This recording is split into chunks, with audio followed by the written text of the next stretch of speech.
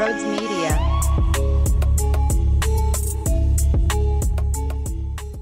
Well, that was an interesting one. We'll break it all down. Before we do, if you're new to the channel, hit that thumbs up button and that subscribe button as well. I can't thank you enough for all your crazy support. We're also on Apple Podcasts, Spotify, Google Podcasts, and all your podcasting platforms. So if you hit subscribe there, leave a 5-star rating and a review, that will go a long way for the algorithm. So thank you so much for that. And lastly, if you want more Broads Media content, every Monday and Thursday at 11 a.m., we live stream here on YouTube with Coffee with Broads. So we have our coffee together, we kick it, it's super fun. The information is down below in the description. The way you get access is join the membership here for $4.99 a month. You also get a link to our Discord channel where we communicate live during games. You don't want to miss it. So thank you guys all for the crazy ass support and enjoy the show.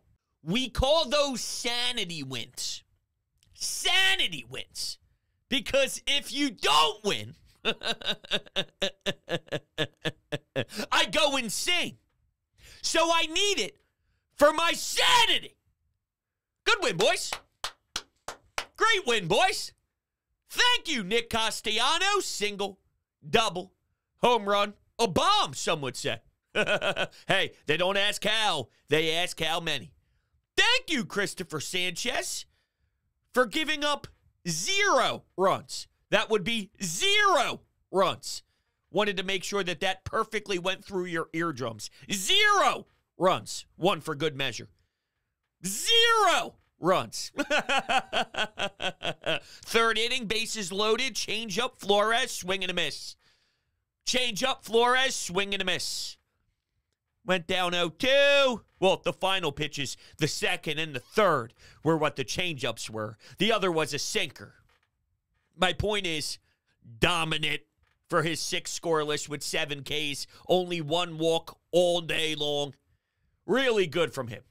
But I think the major storyline, of course, is what happened with Bryce Harper. And there were a billion things that happened to Bryce Harper. A swing where he felt discomfort.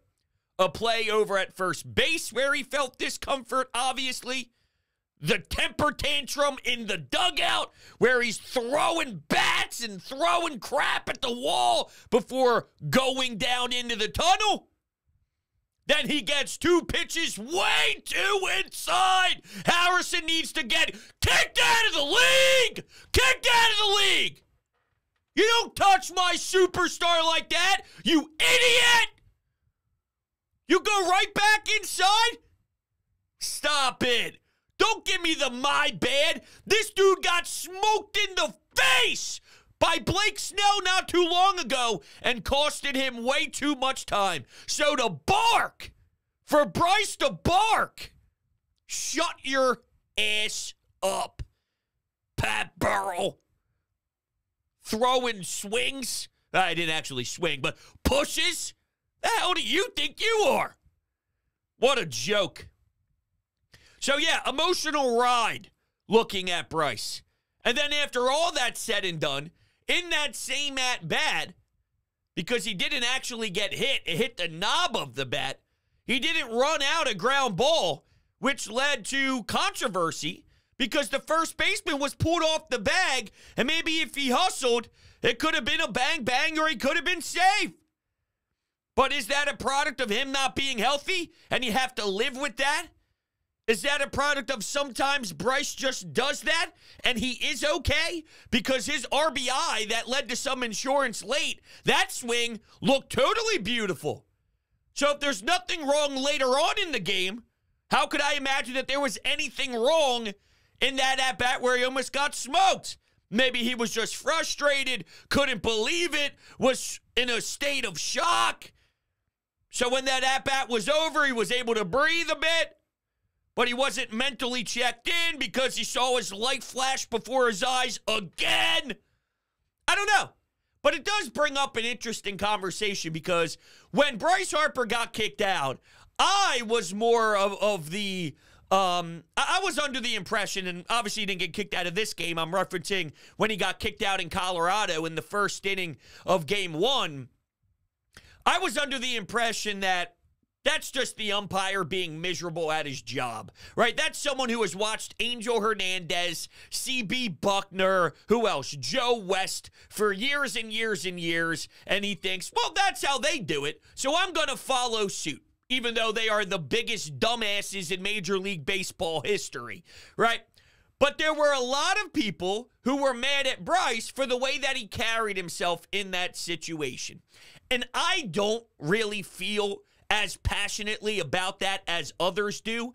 I think it's great to care so much about a random at-bat in the middle of May, in the late stages of May, excuse me, a little deeper in the season than the middle of May. But at the late month of May, if you're going all out and you're worried about pitches in the late stages of May, that's the way I want you to be wired. If you are angry because of certain things, you missed a pitch, you thought it was a home run, but instead you foul it back or it goes foul, you thought something could happen in that at-bat, you end up not executing, so you get mad at yourself and you put that much emphasis on at-bats throughout the regular season, that's what makes you great, right? And I do feel that is the best way to digest the Bryce Harper experience, if that makes sense. With that said, though, it does sometimes cross a line, and I'm all for having emotional leaders. There's no doubt about it that I don't know if Bryce is necessarily the rah-rah guy, right? We've been through this a ton of different times when when Rhys Hoskins was here, when Andrew McCutchen was here, what Kyle Schwarber brings to the table from a vocal leader standpoint. So, Bryce is definitely more of the emotional, watch what I do, watch how I play. I inspire by my dedication to the game, my love for the game, my insane level of focusing on details when it comes to this game. That's what rubs off on every single player that plays with Bryce Harper. He has the fire, right? But it's similar to, if you're a hockey guy, Travis Konechny, let's say. And the team buzzes as Travis Konechny buzzes. He's a pest. If you're watching the Stanley Cup playoffs, Matthew Tkachuk, he's an emotional leader out there. When he's causing trouble after the whistles, the team seems to say, hey, I got that guy's back. I'm gonna fight because I know that guy's fighting for me right now. That's the general vibe of an emotional leader on the field, the watch how I play type of player. And that's all great and dandy. I think Bryce went a tiny step too far in this one. And maybe he's mad because he felt his back got tight. I don't necessarily know. And I want to keep an eye on NBC Sports Philadelphia's Twitter page because they obviously put up a lot of updates from what Rob Thompson says and what Bryce Harper is going to say as well. But, of course, Ricky Bo says someone should have gotten their butt kicked. I love that, man. Ricky Bo is one of the best. I love him to death. But, yeah, I mean, I want to see exactly what went down or, hey, did you not feel right? Was something a little off? Because when he was over at first and the ball came to him and it was thrown to him and he didn't get off the bag and then he's hunched over and he's leaning on his legs and you could tell that he was not 100%. Why is he also going through that tantrum in the clubhouse? Is it solely that he missed the pitch? Is it solely because he thought he could have done more damage? Or because dating back to spring training, he had to miss at-bats and miss time to get ready for opening day because there was something that was tweaked? And when you watch the replay of him taking a swing, it looked more like he was uncomfortable than it was, I should have smoked that one. That one should have been in the stands. You could tell when it's that route. We've seen him take hacks where he misses it by a hair and he recognizes, dude, on any other day, that's a piss missile. In any other at-bat, that thing is scorched into the gap, you motherfucker. That's normally what you get. You know that look. This look was, I'm not right. So I'm just trying to piece this all together and figure out how to handle it and how I should feel about it because there's almost 5 or 6 different things happening here. Why didn't he run it out? Is it because he was mad about getting thrown at high with some chin music? Is it because he's not healthy? Why is he angry? Why is he throwing the tantrum? What does that say to the team? Is it too much? Is he crossing the line? Is there a correlation with how fired up he was when he was screaming at the umpire and getting kicked out of the game for a random ball strike call that he thought the ump missed that wasn't missed? Like, I don't know. There's a lot here, and I got no problem with him playing with this level of intensity that describes him loving the game. But just like anyone who plays like that, there's always a line. And I guess I need more information on what's actually happening health-wise to help me break down all of this. There's so many what-ifs. There's so many, well, this can mean that, and that can mean this. I don't know. I'm a little lost right now, and obviously the last pitch was about 7 or 8 minutes ago, so I haven't fully gotten to really secure it all and like base a feeling on it yet. I'm just being honest with you. I'm being honest with you. So I don't know. But, yeah, the Bryce thing's interesting. This is what I do know, though. I don't like at all, how he handled not running out that at-bat, that ground out, that pulled the first baseman off the bag when there was the chin music. That's unacceptable. Of course, we would have all loved the home run, and then he would have pimped it. He would have stared down Harrison. We would have had another Arcia moment. Someone would have captured it, and you can hang it in the lore, as you say, with some of those memes dancing around social. Yeah, that one's going up. It's getting framed, and we're going to be talking about it forever because it was so outrageous. That's what we would like. But it still would have been fucking awesome for him to smoke it over to the left side of the infield, run his ass off down the first base, and beat it out as his foot hits the bag. First baseman's getting yanked and pulled to his right. You could see Bryce go, he calls it himself. You could see him call it himself as the umpire does it too. The ump has a little passion in it because he's feeling the energy shift in the game. Dave! That's right, then Bryce starts clapping. Here we go. Here we go. You see the difference? You see the difference here on how that brings it to the clubhouse? And it's all the same. Like, that play's the same. Nothing changed in that play except for his hustle. But is he broken down right now? Do we have a 75% Bryce? And you have to live with maybe the 50% base running because, well, something's not right in his back. He did go down to get looked at for a reason. I highly doubt he reacted physically the way he did in the early stages of this game. And the takeaway is he's 100% okay. Right? Like, what are the odds that Bryce has to literally put both hands on his knees, almost take a deep breath, catch himself, talk himself into getting himself ready again, and he's 100%? Come on, man. No way in hell. No way in hell. So maybe that's why. I just know that later on in the game, I saw an outstanding RBI. The at-bat looked good. His swing looked good, and there was nothing wrong with it. So I don't know. I'm just kind of spitballing, trying to find answers here. But I know for damn sure I didn't love the effort running down first base.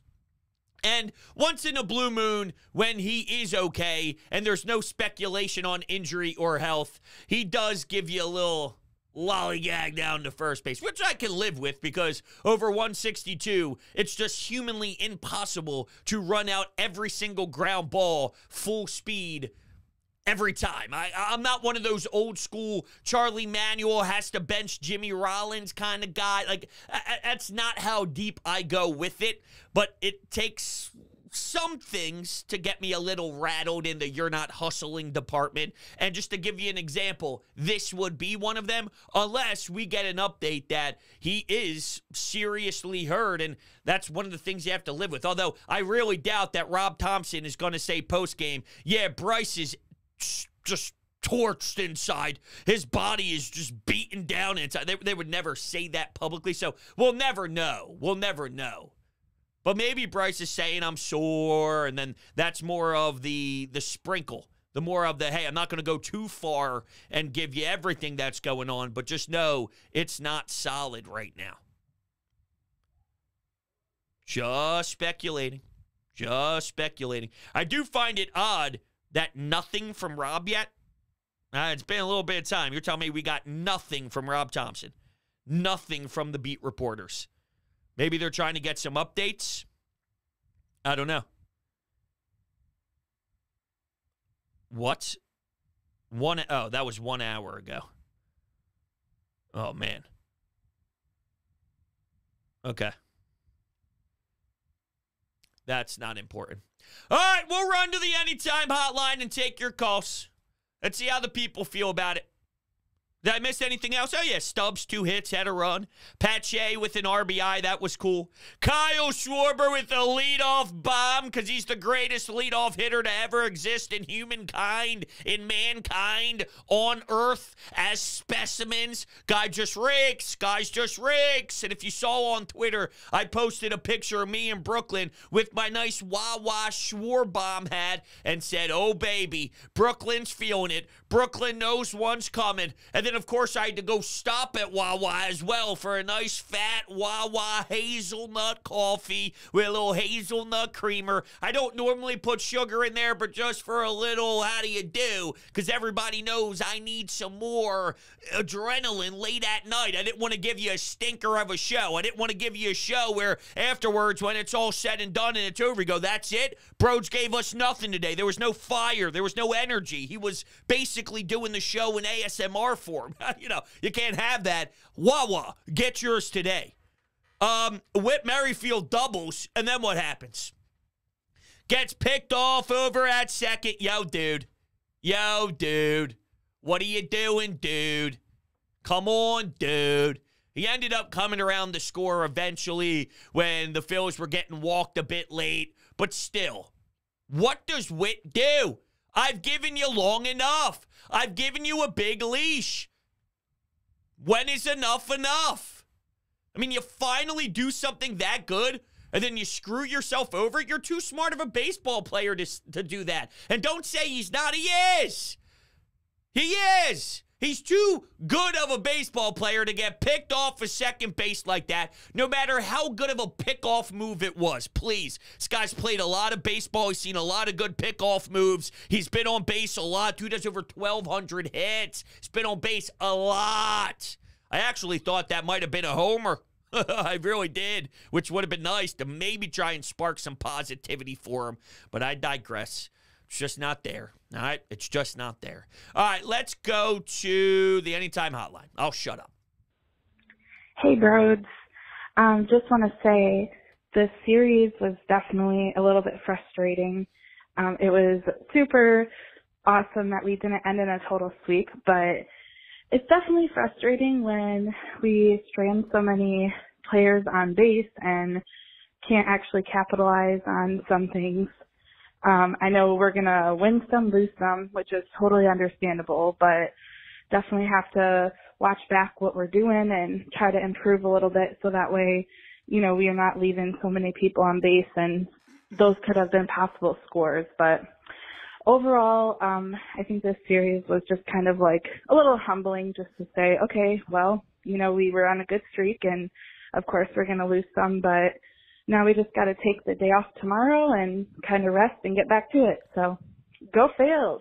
Well, thank you so much for the call. Yeah, having the off day to regroup is solid. You come back home, you get to see a team in Citizens Bank Park before you go and situate yourself out in London to play the New York Mets, who are an abomination, but something scares me just because of the travel. I shouldn't be scared. That team can't keep us saved to save their lives. I mean, poor Edwin Diaz, he now goes to the IL, I saw. I mean, they can't win games. They can't win games. So I don't want these last two series away from home being on the West Coast where they clearly have issues in San Francisco to begin with. I can't let that dictate my feelings going to London when they're playing a Mets team, right? I can't.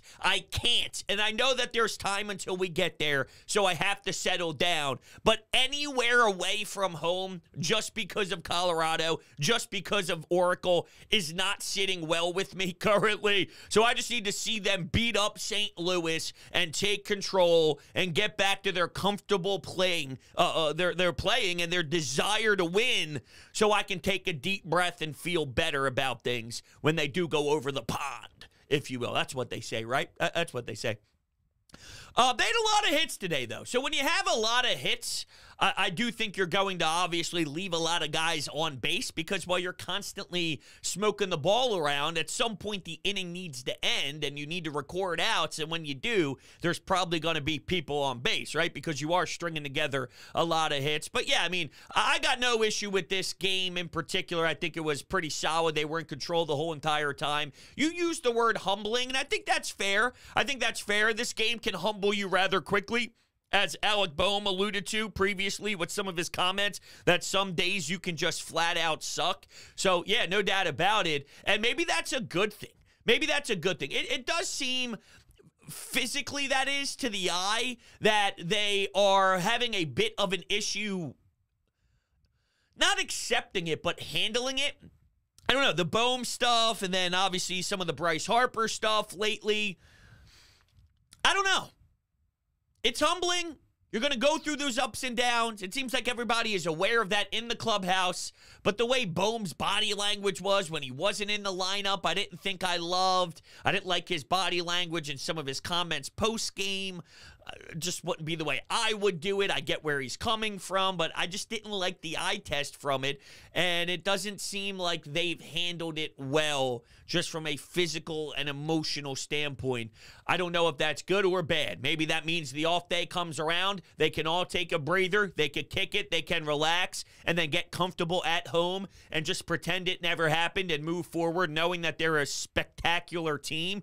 Or it lingers, and that stench, that terrible smell, that black cloud follows them longer because they're trying to do too much, and they come home to play the Cardinals, and they want to prove that they can still sweep teams, and they want to try and crush them, but when they attempt to, by having that mentality, doing so, they somewhat slip, they chase pitches, they try and pull a pitch that they should go the other way with, which results in a ground out instead of a nice single or a nice double on the opposite field, somewhere in the opposite field. So I don't know. And maybe I'm allowing these last 6 games to put these negative thoughts in my mind irrationally and prematurely, and I'm not going to disagree with that. I think it's very possible, even with a big win today. I called this the sanity win, and it is a sanity win. Trust me, I probably would have been significantly worse and probably feeling a lot of pain if they got swept in San Fran. So this is me feeling relatively good, all things considered. Not going to lie. All right, we'll take another call. What up, Rhodes? I think my previous call got cut off, but I'll keep it quick and simple. I mean, I don't know. Something about Coors Field and Oracle Ballpark, the Phillies just have not been able to produce over the past few years there. I don't know what it is. I mean, San Francisco is just, fuck San Francisco, okay? Between the Niners and Oracle Park, it's just fucking stupid. But listen, you got to look at it at a macroscopic level. The Phillies swept Washington, swept Texas, and lost 4 out of 6 in the last 2 series. We're 8-4 in our last 12. And that's essentially winning 2 out of 3 in all of those 4 series combined. So, I mean, I can't really complain too much. Yes, the bats were dead. No one hit the ball with runners in scoring position at all in the last 6 days, for the most part. So that was pretty upsetting. But, I mean, let's just turn it around when we get back to CBP. Go, Phil. I hate San Francisco just as much as you hate San Francisco all around the sports scene for sure. But I'm laughing a little bit because what you're doing is you're spinning it to make it not as bad as it is. And it's not terrible. You're right. What you said is facts. What you said is technically true. If you break up the games differently and you break up the series, break up a 10-game stretch, you can always find ways to spin numbers to make it not look as bad, right? If you look at a 6-game span compared to a 10-game span compared to a 12-game span, it could tell a different story and make you feel good about it. But at the end of the day, they were set up as a team with such an insane record going to Colorado. like dropping that shit, I don't know. I can't do it. I can't do it because I almost know that even though you are statistically correct and you are true with the mathematics side of it, because you're spinning it the way you're spinning it, let alone what the actual facts say. It's not about what the facts say. It's about knowing that you're spinning it to make yourself feel better. Something about that doesn't sit right with me. So I appreciate it, and if that works for you, then by all means, take it a ride, baby. I don't want anybody to feel down. I don't want anybody to feel sour tastes in their mouths. I don't want anything like that. So whatever it is in life that tickles your fancy, by all means, grab onto it, baby. But I'm just saying, in regards to me, I laugh because I hear it and I go, well, yeah. Now, reality is these 6 games sucked. These 6 games sucked as a total package, and there's nothing you can say to change that for me. You should have done better against the Rockies. You should have done better against San Fran. You played piss poor defensively in that game against San Fran with Taijuan Walker. Man, what do we do? They didn't know where to throw the ball at either. That was that the Walker game? Yeah. Because you got 6 scoreless from Wheels. That was the 1-0 extra inning game. Oh, God. How could I forget? I was up till 2 a.m. trying to figure out what I was doing with my life. Now, it looks like here, the San Francisco Giants on NBC Sports in San Francisco, he says, Kyle Harrison, that says, reflecting on the bench's clearing today, he said he was surprised by Bryce Harper's reaction. I would have gone in again. Why not?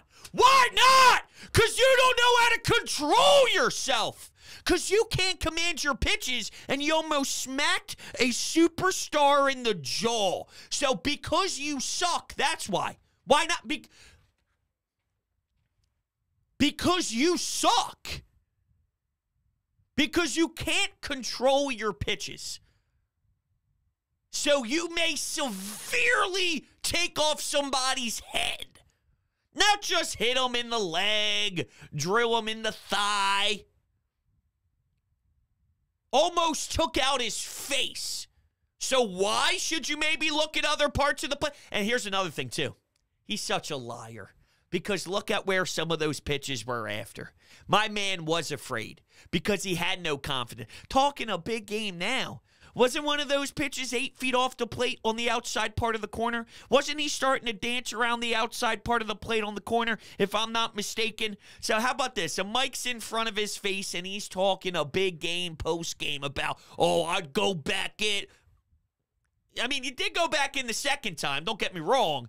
But then after that, you became a little bitch. You became a little bitch. If you had balls, you'd say, guess where I'm coming again? But if you actually had skill to go with those balls, you would do it and actually pinpoint it with precision. But no, you don't get that. Of course not. Dude's a clown. Absolute clown. So still nothing. Still nothing from Robert Bryce. That's insane. So maybe something's up. I don't know. Insane. Unless he spoke and not one person talked about it. What's going to happen is I'm going to end the show and then all the quotes from Rob are going to pop up. But, I mean, I do this every day. I know about the timeline of when I hear from people. So I don't know. That's weird to me. They trying to get together and say, how do we handle this Bryce stuff? Oh, Bryce responded. Okay. Why is San Francisco's NBC Sports getting out information quicker than our own? I wasn't really that mad. All right, why don't we listen to Bryce? I want to listen to Bryce so you can get my instant reaction to that. All right. It's on NBC Sports San Francisco. So if Bryce is talking, that means Rob had to have. Whatever. And San Fran Giants, NBC Sports. Here you go. NBC Sports. You literally can't hear anything. There's too much music playing in the background, and he pretty much just said he didn't want to get hit in the face again, and that's why he was aggravated, is because he with this before. He experienced something similar to this before, and he was angry because of that. So take it for what it is. That makes sense to me, right? I don't think that that's shocking. He had to deal with an issue similar to this in the past, so that's why he sort of barked as quickly as he did. So I get it. But, yeah, that audio didn't give us much, unfortunately. You just couldn't hear a damn thing he was saying. We'll take one more call and then wrap things up. Broads, that was the game that I needed to see to make me proud to call myself a Nick Castellanos defender. Finally, he does something for this team. I'm so happy for him. Christopher Sanchez, really, really good today. Like, some of these pitches that he throws, I really can't believe how far he's come since being that middle starter back a couple of years ago. He's like a serious threat to these batters. I don't want to let Bryce Harper get off for not hustling to the bag.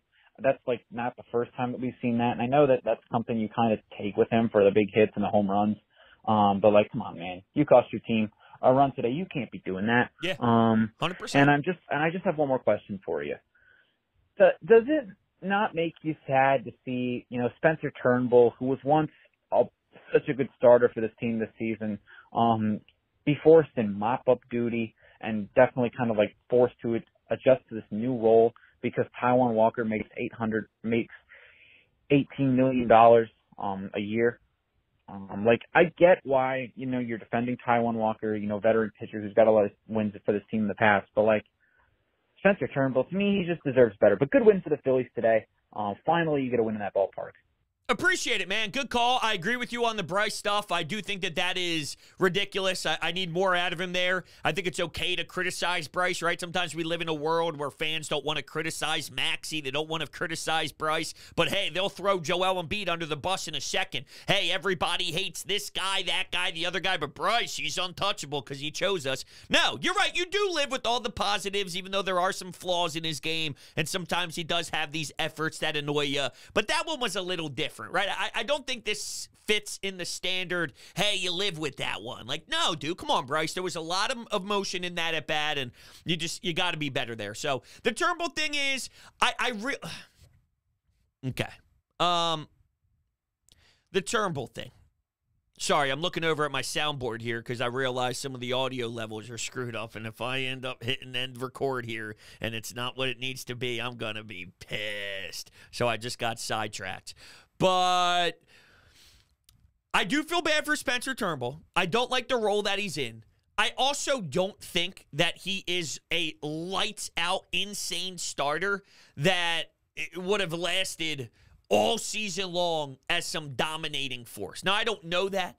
And it does suck now because he's pretty much useless, and you can't really ask him to go 5 or 6 innings after you removed him from that role and made him a one-inning pitcher, right? So when you're a one-inning guy, you got to stretch yourself back out. It's a whole process. So, yeah, I mean, here's the thing. Prior to seeing what Taijuan Walker did for you this year, whether you like to admit it or not, he did deserve, based off of his track record, to start again. So if Turnbull was doing good and Taijuan Walker got hurt in spring training and it took him a bit to get going and then he finally was able to get back, I would say the guy's a veteran MLB pitcher who's been around forever. He does deserve to get starts. And whether it's right or wrong, before seeing any of Taijuan Walker starts and looking at Turnbull and Walker, Walker deserves to start more than him regardless of money made based off of pedigree, based off of that's just how this goes, is veterans, people. Nick Castellanos hasn't been benched once yet, right? If that was Rojas, if that was anybody else, someone who's just getting started, a rookie, a first-year guy with a bunch of options, they get sent down. But Nick gets a long leash because he's a veteran. So I do feel bad for Spencer Turnbull. I don't like the fact that they treated him this way and he went from really good starter to basically you're a nobody and you throw one inning when the game's essentially over. That's a huge difference in extreme. I thought maybe he could fulfill your role of Sir Anthony Dominguez. Now, the problem is Spencer Turnbull hasn't been doing well in those spots. So that's also a problem on him, right? Like, he's not doing well. It sucks that you got pushed in that, but to prove that you are worth it, to prove that you are great, you got to say, yo, screw you. Flip him the double bird and go dominate. So he has made it very difficult on himself as well, because he has failed miserably in these circumstances where the game's essentially over. Come on, man. Like, let's go. Do well. So there's a lot of mixed feelings here. I believe prior to seeing any outcome of Walker starting, he still deserved to get starts. Now we're getting more information.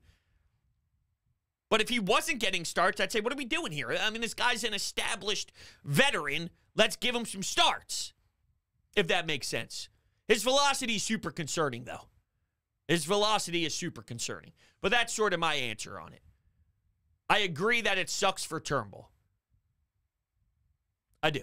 All right, everybody. Thanks so much for hanging out with me. I appreciate it. I'll talk to you all on the next one.